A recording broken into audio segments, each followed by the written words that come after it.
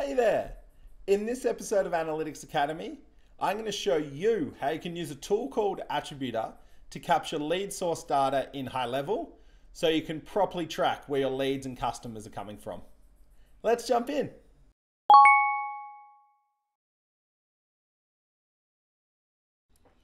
Attributor is a small bit of code you add to your website.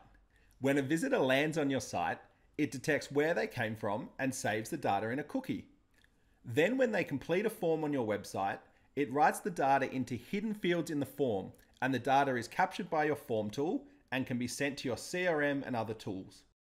Finally, you can use this data to run reports that show things like how many leads you got from your Google ads, how many customers you got from your Facebook ads, or how much revenue was generated from your SEO efforts.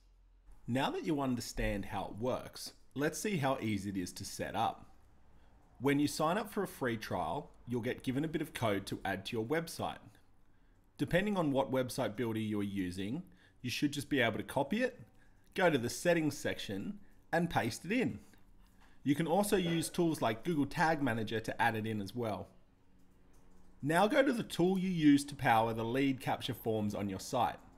We use Gravity Forms ourselves, but the process is similar for Wix Forms, Typeform, Webflow Forms, and more.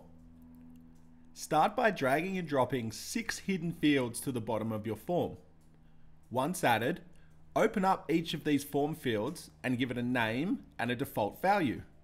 That's it, you're done. Now when someone completes a form on your website, Attributor will write information on where they came from into these hidden fields, and it will be captured by your form tool.